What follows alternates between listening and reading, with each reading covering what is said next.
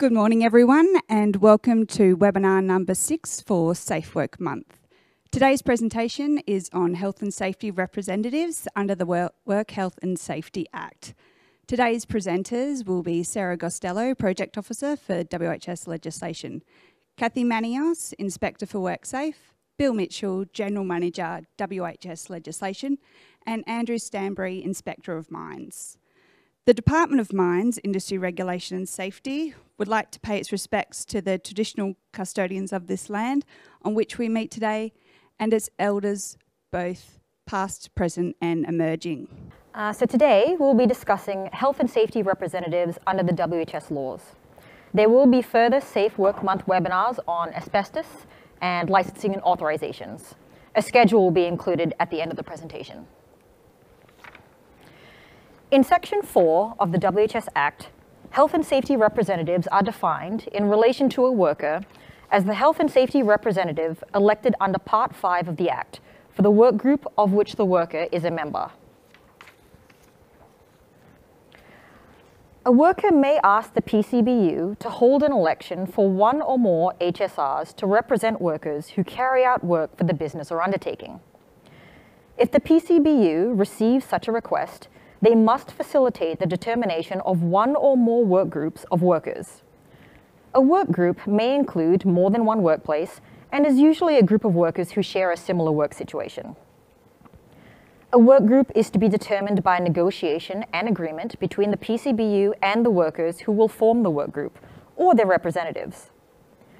The PCBU should take all reasonable steps to commence negotiations within 14 days of receiving a request to elect HSRs. The parties to an agreement may, at any time, negotiate a variation of the agreement, for instance, to change the size or membership of the work group. The PCBU must, as soon as practicable, notify workers of the outcome of the negotiation or variation of an agreement. If requested by a worker, the PCBU must negotiate with the worker's HSR in negotiations under this section. If negotiations fail, any party to the negotiations may ask the regulator to appoint an inspector to decide the matter. The eligibility requirements for election as an HSR of a work group are that the worker has to be a member of the work group and must not be disqualified under Section 65 from being an HSR. The process for conducting an election, including whether assistance of a union is necessary, is determined by the work group, and the PCBU must provide any resources, facilities, and assistance that are reasonably necessary to enable the elections to be conducted. All workers in the work group are entitled to vote. An HSR holds office for 3 years compared to 2 years under the OSH Act, unless they resign by written notice given to the PCBU, cease to be a worker in that work group, are disqualified under Section 65, or are removed from that position by a majority of the members of the work group in accordance with the WHS regulations. For those who are already appointed as safety and health reps under the OSH Act, when the new laws come into effect, those with less than 12 months remaining in their term will serve out their remaining term. For those whose remaining term is greater than 12 months, the term of office expires 12 months from the commencement date of the WHS Act. HSRs are eligible for re-election, and deputy HSRs, who are elected in the same manner as HSRs, can exercise the same powers and functions if the main HSR is unable to or has ceased to hold office. The regulator may make an application to the tribunal to disqualify an HSR for a specified time or indefinitely because they exercised a power or performed a function as an HSR for an improper purpose, or they used or disclosed any information that they acquired as an HSR for a purpose other than in connection with the role of an HSR. Any person adversely affected by those actions may also make an application to the tribunal. An HSR is not personally liable for acts or omissions done or reasonably believed to have been done in good faith in performing their functions under this Act. The OSH and WHS Acts are broadly consistent in relation to powers and functions of HSRs. Their functions include, for example, representing the workers in the work group in matters relating to work health and safety, and monitoring the measures taken by the PCBU in compliance with this Act. In carrying out those functions, HSRs may inspect a workplace at any time after giving reasonable notice to the PCBU, or at any time without notice if there is an incident or situation that poses a serious risk. They can accompany an inspector during a workplace inspection and be present at interviews concerning work health and safety matters between a worker or group of workers and an inspector or PCBU. They can also request the establishment of a health and safety committee and receive information about the health and safety of workers in the work group. Now, that does not include personal or medical information which identifies the worker without the worker's consent. An HSR can exercise these powers in relation to matters that affect workers in their relevant work group, unless there is a serious risk to health or safety in other work groups and the HSR or deputy HSR for that work group is unavailable. A PCBU must, so far as reasonably practicable, consult and confer with HSRs on WHS matters and for the purpose of ensuring that the health and safety of workers in the work group. They must allow access and provide resources to HSRs to enable them to carry out their aforementioned functions, for example, allowing access to information about hazards, allowing them to attend interviews or inspections, etc. Training courses for HSRs will be approved by the Work Health and Safety Commission under the WHS Act. The existing Commission for Occupational Health and Safety has agreed to endorse a model for HSR training based upon the principles, learning objectives, and processes employed in other Australian jurisdictions which have implemented the harmonized WHS legislation. The Commission will review how this work progresses down the track. A new provision in the WHS Act allows HSRs to choose which WHS course to attend. The PCBU cannot refuse the HSR attending the course, and the PCBU must pay the course costs plus reasonable expenses. There is no additional prescribed training required. When HSRs represent a work group which carries out work for 2 or more PCBUs, the cost of the HSR performing their functions should be split equally between the PCBUs unless otherwise agreed. PCBUs are not required to notify WorkSafe of HSR appointments, but they must keep a list and display it at the main place of business or any other workplace based on work groups. A PCBU must establish a health and safety committee within 2 months after the day on which they are requested to do so by an HSR or 5 or more workers at that workplace, or if required to do so by the regulations. The constitution of the committee may be agreed between the PCBU and the workers and may include, for example, 1 or more HSRs and 1 or more representatives of the PCBU, but at least half of its membership must be workers who are not nominated by the PCBU. If agreement cannot be reached, any party may request that the regulator appoint an inspector to decide the matter. The functions of a health and safety committee are to facilitate cooperation between the PCBU and workers in instigating, developing, and carrying out measures to ensure worker safety, developing WHS standards, rules, and procedures, and any other function prescribed by the regulations or agreed between the PCBU and the committee. The committee should meet at least once every 3 months or at any reasonable time at the request of at least half of its members. And, like an HSR, the PCBU must allow each member of the committee to spend the time that is reasonably necessary to attend meetings and perform the functions of the committee, allow them access to information, and pay members what they would otherwise be entitled to receive for performing their normal duties during that period. Where a WHS matter arises in the workplace, parties must make reasonable efforts to achieve a timely, final, and effective resolution. If reasonable efforts fail, any party may request that the regulator appoint an inspector to resolve the issue. The inspector must make a decision within 2 days of the request.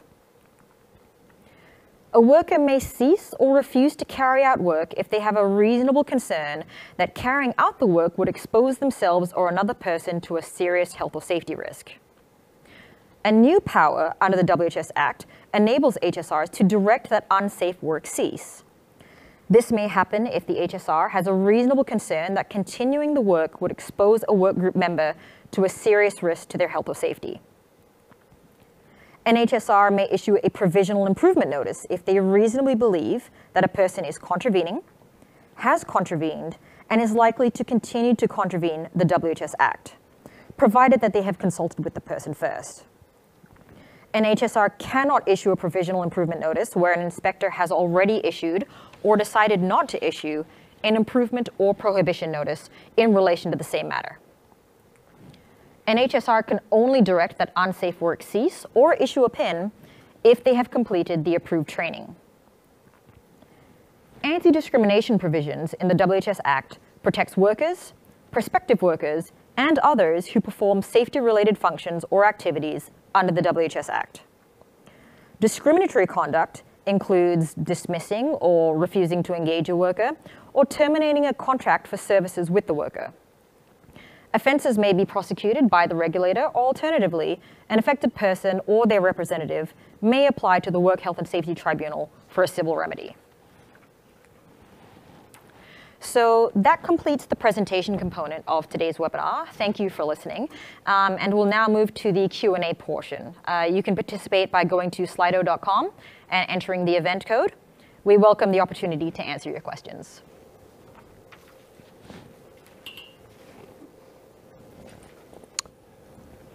Yeah, thank you and welcome. The first question we've received is, will existing reps have the power to direct the cessation of work without attending further training? Okay, so pursuant to section 400 subsection B of the WHS Act, safety and health representatives who are elected under the OSH Act will still be able to perform their functions and powers under the repealed Act until the conclusion of the term or the expiration of their original term. However, the power to direct the cessation of work is not a power of function that was under the OSH Act. It is a new power under the WHS Act. And so the WHS Act actually specifically provides that a safety and health rep cannot direct the cessation of work unless they have completed the approved training. So the short answer is no, unless they've actually completed the approved training. Thank you. The next question is, along similar lines, will existing reps who are returning for subsequent terms be required to complete refresher training? If they are coming back to complete for a subsequent term, then yes, they will have to complete the approved training under the Work Health and Safety Act, which is going to be determined by the Work Health and Safety Commission. And they'll also need to do that because if they want to issue a cessation of work as well, so that's required there. As an HSR, how am I meant to write or issue PINs without detailed legislation? Can I write them for contravening against safety case? If so, who reviews? Okay, so firstly, the WHS laws will be published and will be available to be viewed and for people to familiarize themselves with the detail of the new legislation. Arguably, the WHS laws are more prescriptive than the OSH laws, and the processes and requirements for issuing a PIN are outlined there. And so a health and safety rep would identify that an issue has occurred in the workplace, a legislated deficit. They would consult with the work group, and then they would write and issue a PIN consistent with the requirements in the WHS Act. Specifically in relation to petroleum and geothermal energy operations and safety case, the PAGEO regulations, as far as I'm aware, don't reference PINs. But there is a provision in the PAGEO regs that compliance with the safety case is required.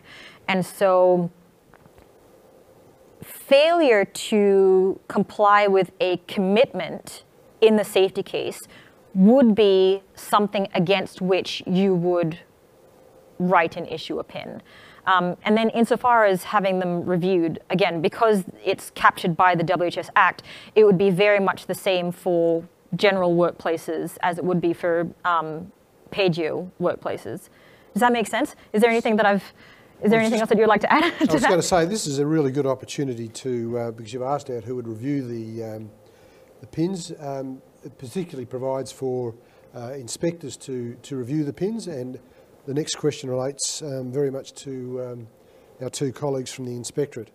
As inspectors, will there be any difference in your approach to safety and health reps and PINs under the work health and safety laws? And perhaps, Andrew, if you might like to respond? Short answer, no. Essentially, our role is to work with the safety and health reps to, facilitate that safe workplace, and that fundamentally doesn't change. The processes, the technical processes may be slightly different, but our approach to the way we work and the way we support, and that's a very important principle, the way we support the health and safety reps, I think will be exactly as they are now. Mm-hmm. Yes, I'm in agreement with Andrew. As long as they can show that they've consulted and cooperated on the WHS matter, clearly to the inspector, and that those avenues have exhausted, and then as a regulator we can go out. But they do need to show that consultation has taken place. Okay. The next question is, currently the rep training provider needs to give a Certificate 3 work health and safety units on scope aligned to the course. Will this continue to be a requirement? I think, as Sarah mentioned earlier on in her presentation, the Commission is considering the course, and at this stage they've made an in-principle decision that the national course will be adopted in Western Australia. The process is still going on to finalise the arrangements for that. We are acutely aware of the very narrow timelines we have available, and we'll be trying to resolve those issues as quickly as possible. Our expectation is that the Commission will be writing to RTOs in the very near future explaining about the training course, but there's still some decisions to be resolved in relation to finalising that course, and that will involve some discussions with our colleagues in the eastern states.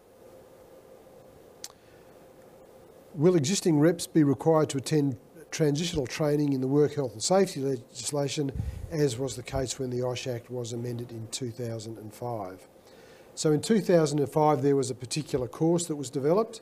There is no transition course available, so the answer directly to the question is no. However, we will be providing information on the website once the Commission has made its decision in relation to the work health and safety laws and the adoption of the training course. So the next question is, for the companies that have safety coordinators, administrators, are they required to have safety representatives? So as Sarah mentioned in her presentation, and as is the current arrangement, there needs to be negotiation between the workplace. So there's no particular role for officials within an organisation, but it requires that the organisation internally discusses and comes to some sort of agreement about the role they see for safety and health representatives. The next question is, will there be a requirement to notify demurs of a rep being elected? Has the requirement been removed? There is no requirement for a PCBU to notify of the election of a health and safety rep. The only requirement is that they must keep a list and display it at the workplace. So introduction or information packs and cards, etc., will not be sent out to health and safety reps. So why do health and safety reps need training as per the Act, but internally employed with the PCBU, safety advisor managers do not? So in relation to that, of course, the health and safety reps are representatives of the workers at the workplace, and the government has decided, or Parliament has decided, that in view of their particular role, that they should be provided with certain training to help them undertake that role. In terms of the appointments by the PCBU, presumably the PCBU will be training those particular representatives in terms of their roles to make workplaces safe. So it doesn't necessarily matter what role you have.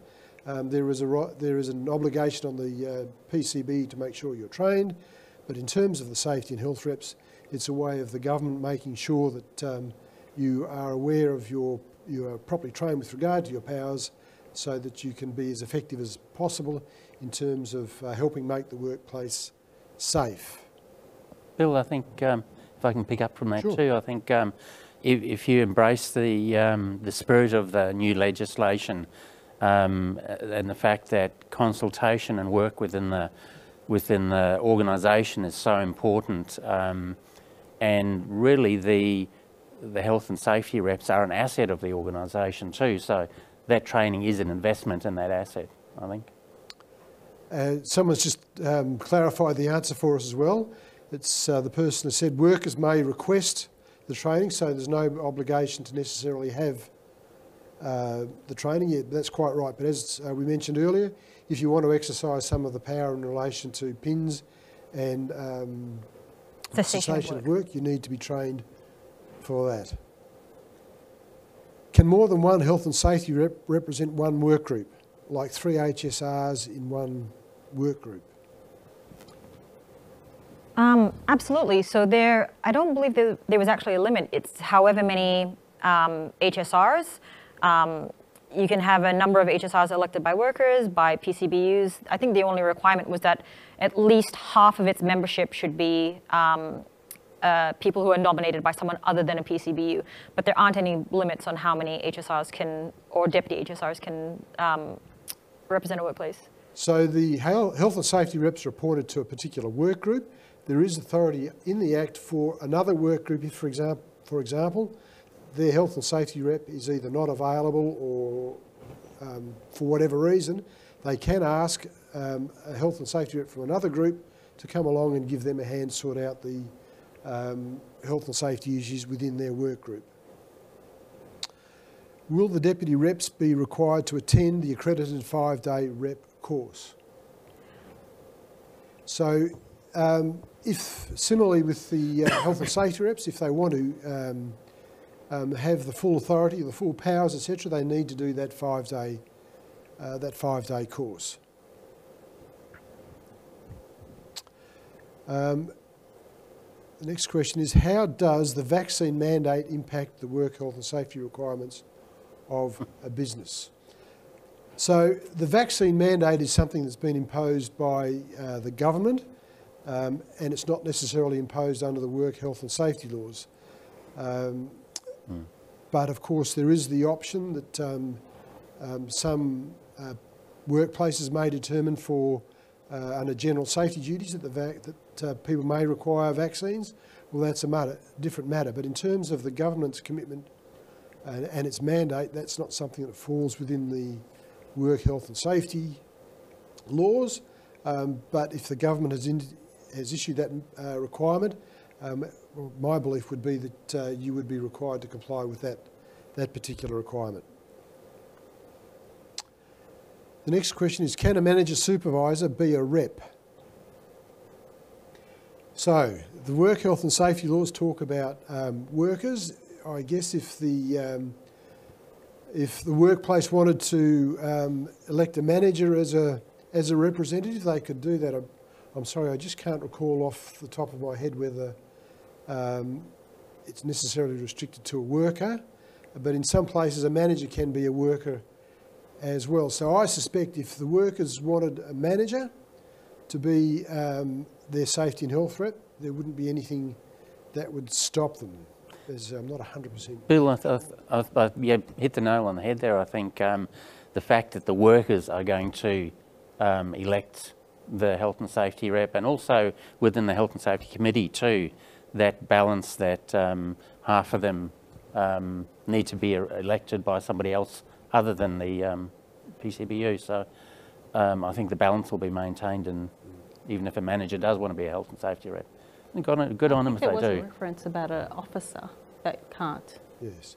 So we're getting so officers, managers are not necessarily, in fact, generally speaking, it would be unlikely that managers were officers for the work health and safety laws. That's really the senior executives within an agency. Is there a minimum number of people required to form a committee? Not that I recall. No, once again, the numbers of the committee are formed, are resolved through consultation. I'm sorry, I just can't recall the particular section in the Work Health and Safety Act, but if you have a look at the section, it really is quite clear, the requirements are spelt out quite clearly, and that legislation is available through the Work Health and Safety website, or alternatively, if you go to the government legislation, you can access the Work Health and Safety Act. It is published on that website. What guidance notes will be provided to replace the formal consultative processes guidance notes that currently exists? So as I've mentioned a couple of times, the department is working on guidance material, and we'll be looking to get that material finalised as soon as possible. But there are still some matters in relation to the regulations and also the course which need to be finalised. So as you'll appreciate, to commence the work health and safety laws, there's a large number of documents that need to be prepared, and we will be doing our best to get as much information as possible out for safety and health reps and RTOs as soon as possible. Is disclosure of information for improper purpose inclusive of when a rep uses information gathered for safety union purposes where they are a dual rep? I'm not sure I understand that, but I think you've talked about improper purpose. The work health and safety laws are quite clear about the availability of any information that you should have, that you can have access to. So if you've done something that is improper, particularly when it comes to person's private information, I would think there would be some issues there. And in terms of union representatives, I'm sorry, I don't know enough about those laws, but as I say, the premise of the question talks about improper purpose, got it. So I would be saying that if there are any concerns, there's likely to be some issues raised with demurs. The next question. Most sites say any worker can cease unsafe work. How is an HSR power different? Oh, I'll keep going. If sites provide that, obviously the workplaces recognise that there's a general duty, and I would assume there'd be some instruction. What this does is that what the work health and safety regulations do is that allow an HSR to make that decision even if they don't have the authority at the workplace. However, in making that particular decision, the HSR must still consult with the PCBU, and that's a requirement. So yes, as I say, it formalises the particular authority and obviously extends it to workplaces that may not necessarily have provided the authority in the first place. I think, Bill, it's really important that people understand that that's a separate thing from the general duty to be able to stop work, which everyone has as a cornerstone of the legislation. If an HSR directs cessation of work, which results in significant business loss, and this was subsequently shown to be unnecessary, what can the PCBU do? So, as I mentioned in response to the previous question, there's obviously a need for the PCBU or for the HSR to talk to the PCBU and ideally come to an agreement. During Sarah's presentation, she mentioned that when HSRs are acting in the best interests of all parties concerned, they have no personal liability. So it's in the interest of the PCBU and the worker to resolve the issue ideally, and of course if there are any concerns, contact can be made with DMIRS. Where the rep requests training that is significantly more costly than equivalent approved training from another provider, is there provision for the employer? So, as Sarah mentioned during her presentation, the health and safety rep can choose the course, but if there are any unreasonable costs associated with that particular course, the PCBU doesn't have to meet that course. So the example I'll give is, let's say there is a health and safety rep course in Kununurra that the health and safety rep can attend, and there's also an equivalent course in Perth. Obviously there's some substantial costs for the employer in terms of travel and accommodation arrangements down in Perth.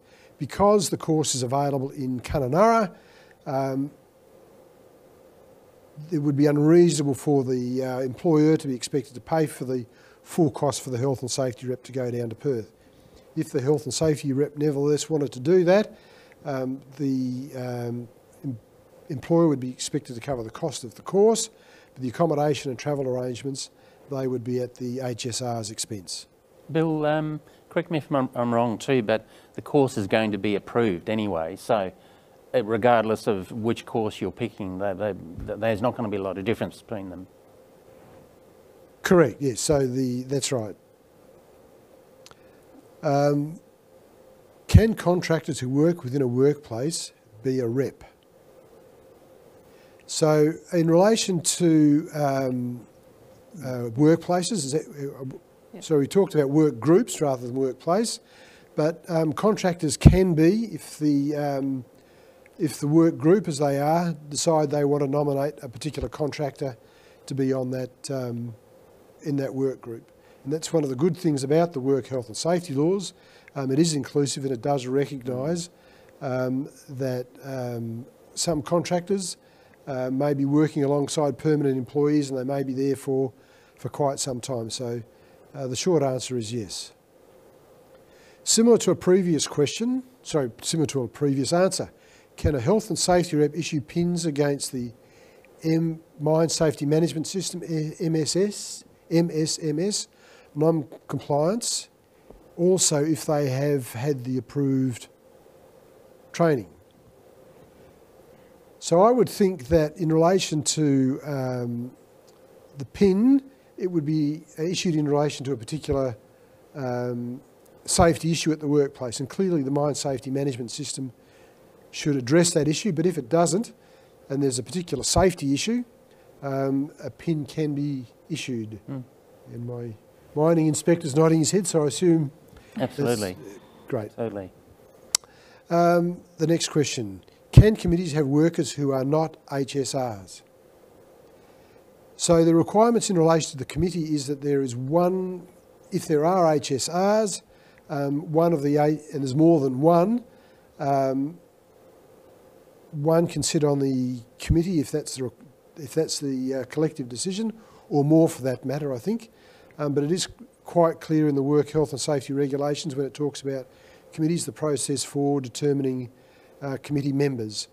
So if there is an HSR, there needs to be at least one, but of course other workers can be on the committee as well as an appropriate representative of, or representatives of the PCBU involved.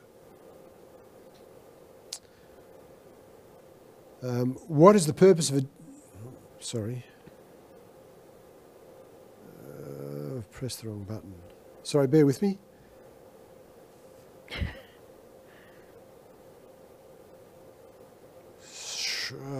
Sorry, Jerome, if you're listening, I need a hand here. I can't see what it is.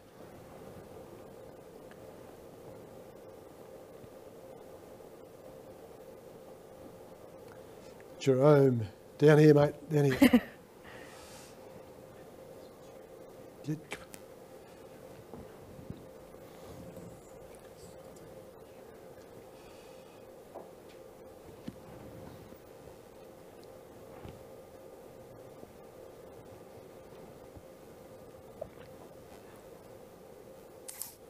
So I'm sorry about this. I've just pressed the wrong button. I don't have the expertise to...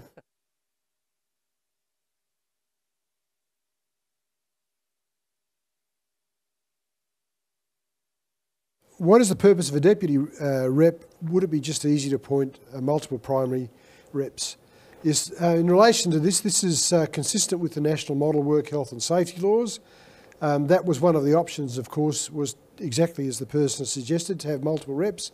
However, the decision has been that there will be deputy representatives, and of course the deputy representatives are there if, in the event that the main work health and safety representative is not available.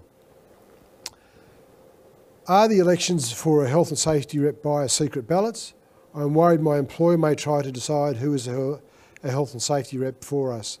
Well, that's one of the matters that can be decided during the development of the work health and safety representative. So when consultations are engaged with the employer, that's a matter that can be considered at that time.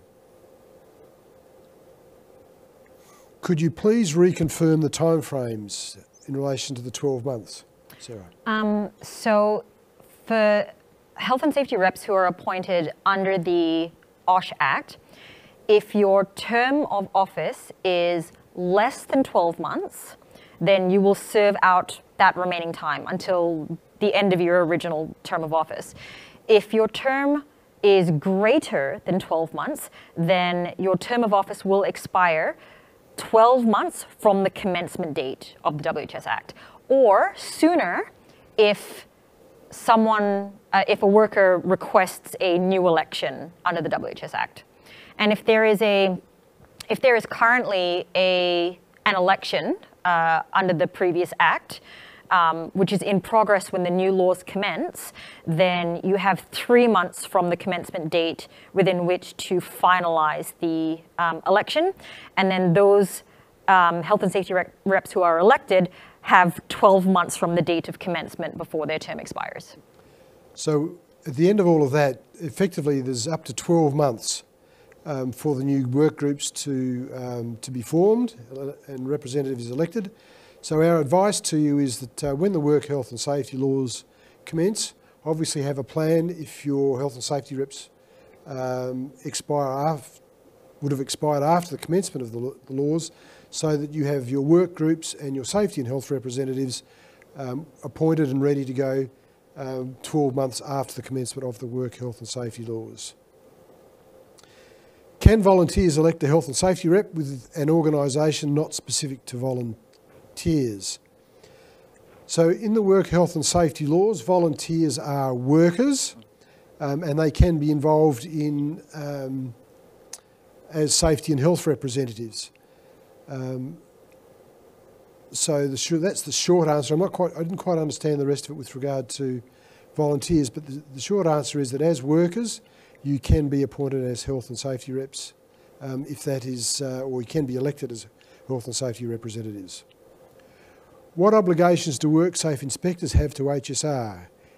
Can any of their decisions be challenged? So the inspectors might be called to a workplace when there is a disagreement about a PIN, for example. When the inspectors issue, they may well go to the workplace, they may issue an improvement notice that may vary from the PIN, or they may even cancel the PIN. Those decisions are reviewable, so there's a formal process to review the improvement notices, and then there are external review options as well. But in terms of the obligations for the inspectors, obviously they're there to, when they go to a workplace, they are there to try and resolve the issue, and they will endeavour to explain the circumstances. I don't know whether, Kathy, you might like to add something? No, that's right. When we go out, we make sure that any WHS matters have, obviously, they've followed the process on issuing PINs. If the WHS safety and health matter is a contravention or to the provision of the Act, then definitely a PIN can become an improvement notice. If it looks worse than that and it's something that's imminent that could cause serious injury or harm, then there could be a prohibition. But yeah, we will definitely action that. We're there to help. I think the main thing is just getting back to the consultation and working with the employer and the workers and trying to resolve it rather than escalating and definitely. Oh well, I'm saying when all consultation has exhausted. So, yes. What happens if an HSR is unable to undertake duties such as attend meetings, undertake inspections, etc.? Should they be asked to resign as an HSR?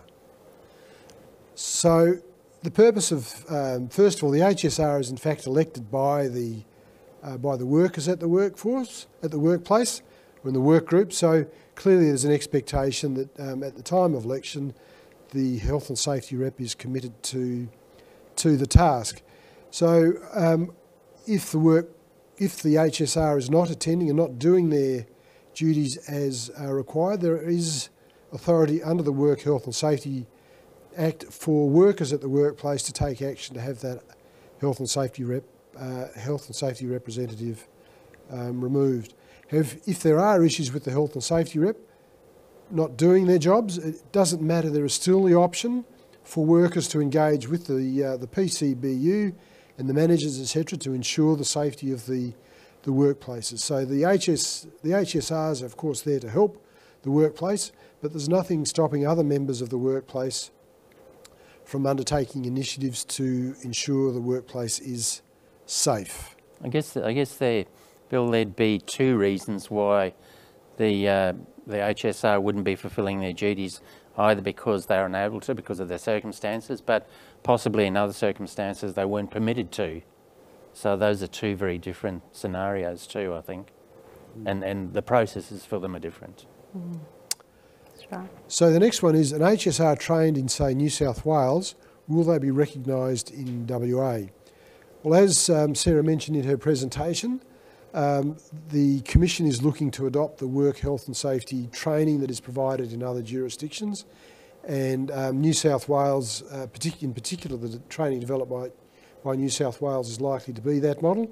At this stage we're not sure of what the final outcome will be, and I'm sorry I just can't recall the precise prescription in the Work Health and Safety Act, but I suspect not, but I'm not sure. But as I say, there'll be something in the Act there, and I guess we can clarify that with the guidance material once the decision about the course is finalised. Can casual workers who only work a few hours a week still be a rep? They are still technically a worker in that work group. Well, yes, because the definition of worker is broad enough that it actually encompasses casual workers, labour hire workers, subcontractors, etc. So arguably, yes. Yeah. What if Comcare is also our insurer and they provide a separate list of RTOs approved for delivering the course, and these are not the same as your list? So with Comcare, you're probably involved. They're a self-insurer. So I'm not sure of the answer on that, but I suspect that if they are Comcare, that they're not within the jurisdiction of the Work Health and Safety Act. They're not. Currently, they're not either. No, so I don't think that there's any consequence for that, but we will check, and obviously with the guidance material endeavour to clarify that. Should reps be remunerated additionally via allowances for their HSR duties? As far as I'm aware, there's no provision in the WHS Act that says anything about remuneration of HSRs. The only thing it says is that they should be paid what they would ordinarily be entitled to if they were carrying out their normal functions. I suppose if there's anything about additional remuneration, that's really a business decision between... They should be disadvantaged. Yeah. Yes. Yep. That's right. Yep. So the regulations are quite clear that they should be, effectively their existing pay should be maintained. What happens if the newly appointed rep cannot attend training within 3 months. So there's still the option for them to attend the course, but that's a requirement on the PCBU. But clearly, if the rep can't attend, the workplace should consider the role of the rep. The rep can still do their functions, but they just can't issue PINs or order the cessation of work. So it depends upon the reasoning, of course. The employer can't prevent the rep from doing the course, but clearly if the rep, for whatever reason, doesn't want to attend the course, there's options within the workplace for the workers to take action to remedy that particular situation. I think possibly too, when the legislation comes into effect at the beginning of the year, there will probably be a bit of a flurry of people getting trained, so there might be a bit of a backlog there, so to speak, Yes, for a while. That's right, but that's not the fault of the HSR or the Absolutely PCBU. not. May HSRs attend inspections relevant to safety, e.g. electrical dangerous goods inspectors? So in relation to the health and safety reps, they relate to matters within the jurisdiction of the Health and Safety Act. So things like dangerous goods, etc., that's not necessarily a matter for the Health and Safety, Work Health and Safety Act. However, the Work Health and Safety laws do have jurisdictions in relation to general safety at workplaces. So it depends upon the issue at hand. But generally, if the workplace has a safety and health issue, for example, it might be in relation to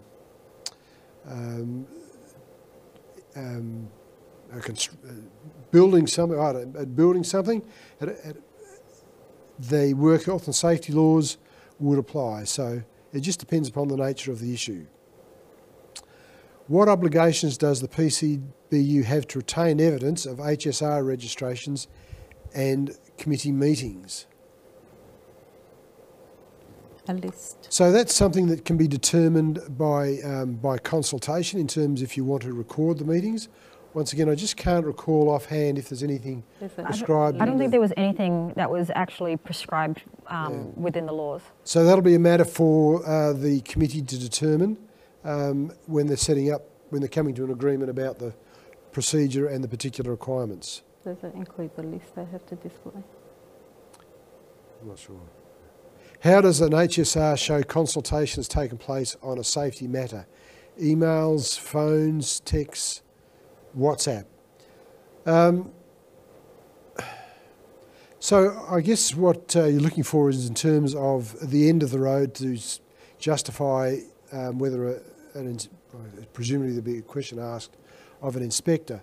Well, the purpose of the health and safety reps in the first place is consultation at the workplace. So in terms of what might be required, clearly you'll need to speak to the PCBU, but it will also depend upon the circumstances at a particular workplace.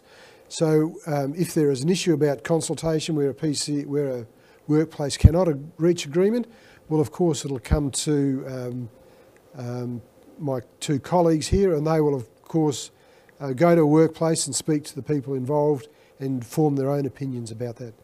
Would you like to add something to that? Yeah, generally, you're quite right, Bill. Those things do come up from time to time, and we do help the workplace resolve those, even now under current legislation, where there's an issue around consultation. And I mean, it's a brave new world with all the technology that we have now that helps facilitate that that consultation and that working together on site.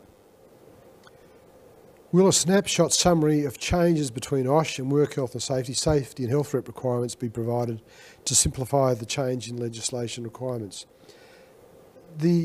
Once again, as Sarah mentioned, there's not that much difference between the work health and safety and the OSH representatives.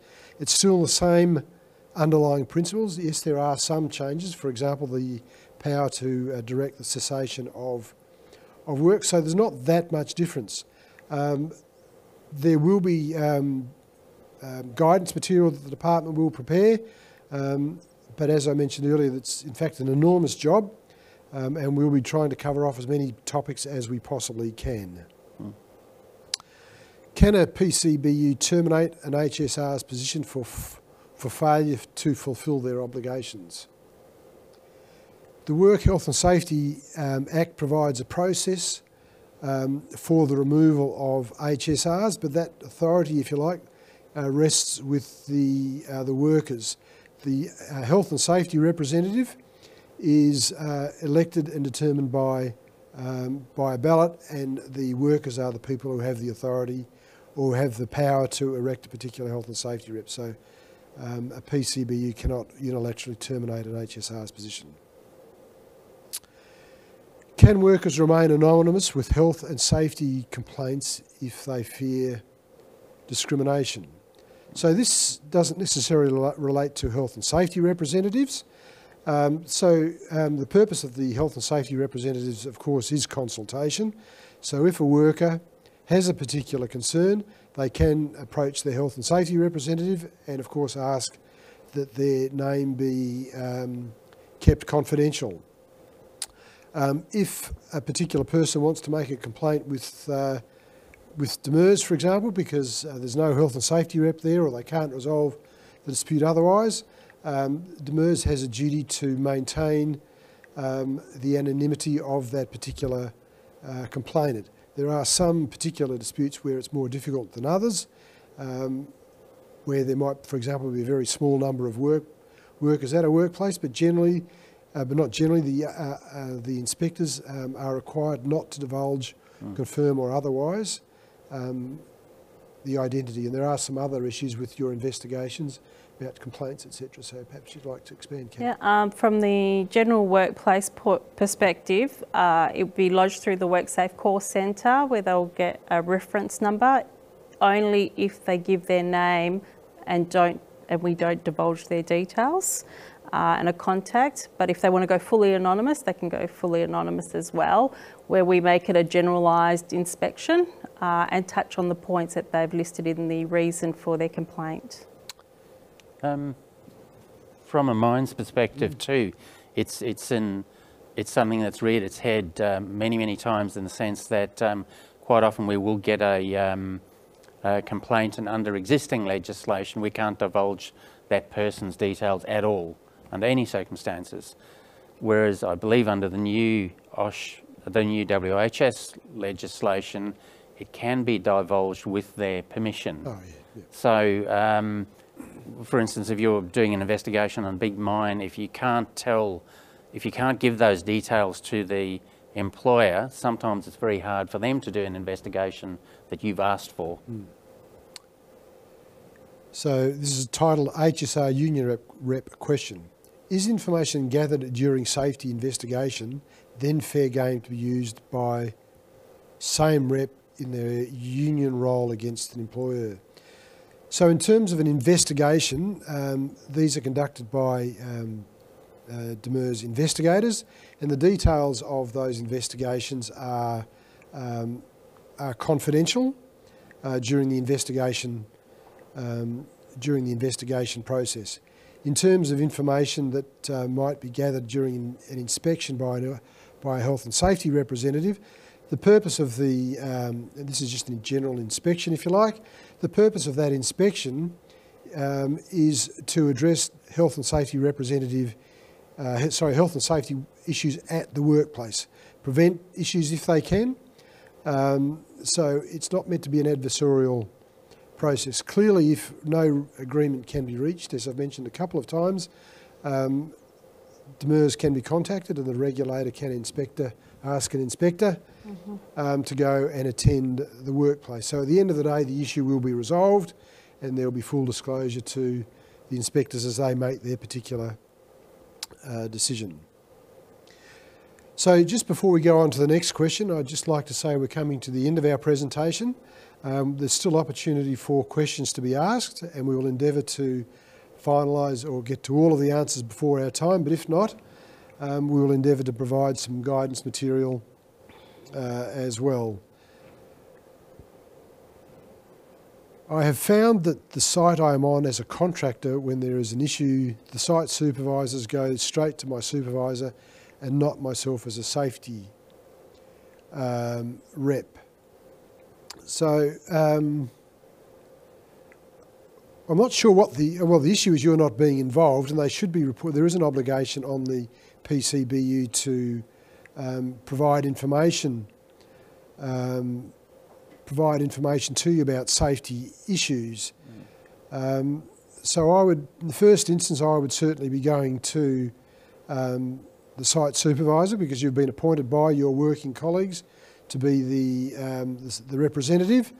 And I would suggest, if you're not satisfied with that and the issues aren't being resolved to your satisfaction, once again, if you can't resolve it through your internal consultation processes, ideally if there's a health and safety committee there, you can certainly come to DMIRS and we'll see what we can sort out for you. If the workers do not request an HSR, is it a legal requirement for the workplace to have either a health and safety rep or establish a safety committee? So both of those things are at the discretion of the workers. In terms of the health and safety committee, of course, there is the option under the work health and safety laws for the PCBU to establish a health and safety committee. It's not necessarily dependent on an approach from the workers. If the workers do not request an HSR, is it a legal requirement for a workplace to have either the HSR or establish, I think I've already answered that. I think you just said that. Can an HSR or a worker representative take a dispute with the PCBU to the tribunal?